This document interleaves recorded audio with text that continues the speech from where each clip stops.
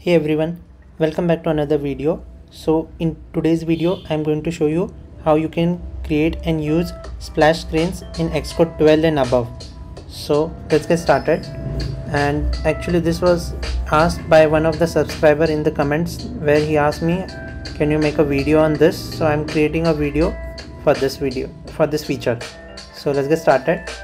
So I will create a new project. File, new, select app, let's name it as splash screen.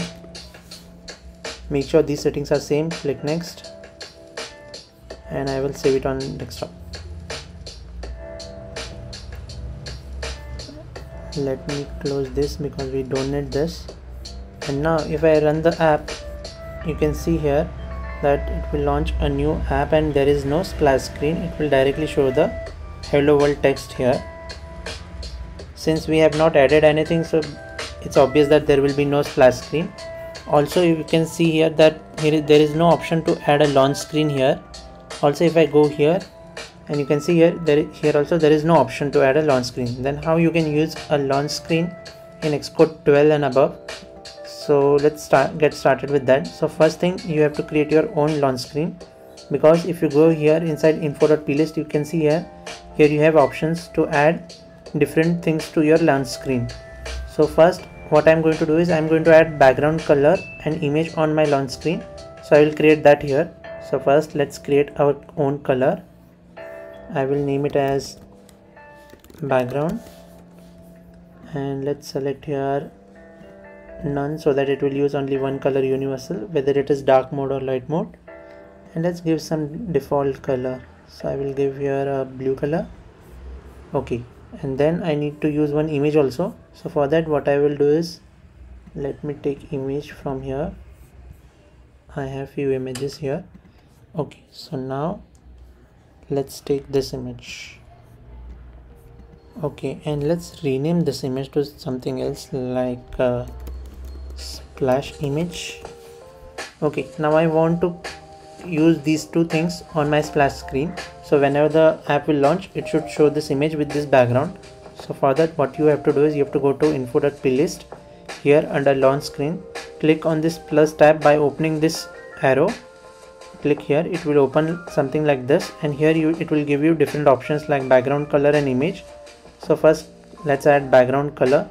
So it should be same as you have given here. So let's copy from here and let's paste that here in front of this. Okay, now again tap this plus icon and add image name here, and again it should also be same like this as you have given inside the assets. And okay, sorry for this. Okay, here I will paste the name.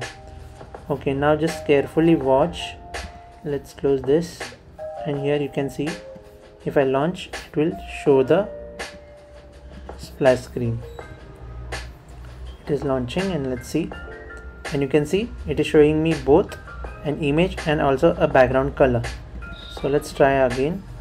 Kill the app, open it, and you can see it is showing the image and background color for our splash screen.